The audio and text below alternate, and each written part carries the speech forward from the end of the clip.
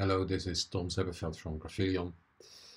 A couple of days ago we published a video, you can find that on our website, in which we illustrate how you could do CRUD operations on vertices and edges in DataStax Enterprise Graph.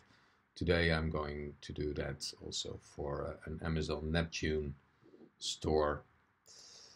Let's log into our platform.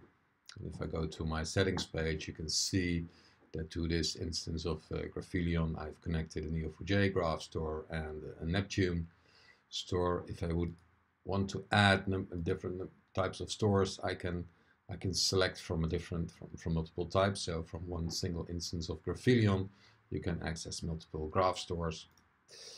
But if I look at here my Neptune store, it is running on Amazon AWS. I can test the connection, so everything is fine. So when I now open my dashboard, I have multiple dashboards, but below here there is a Gremlin demo in which I can run a Gremlin statement against this specific Neptune store. I can create a new node.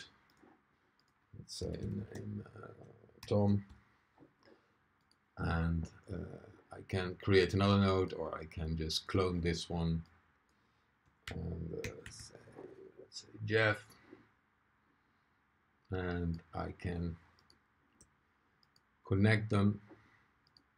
So let's say that we Tom knows Jeff since, so I have my property 2013.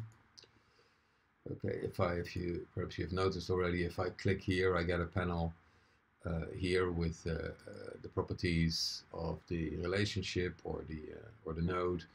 You could also display a node history or a panel that shows your neighbors, but the basic CRUD operation is just what I showed you. Thank you for watching, and have a nice day. Stay tuned.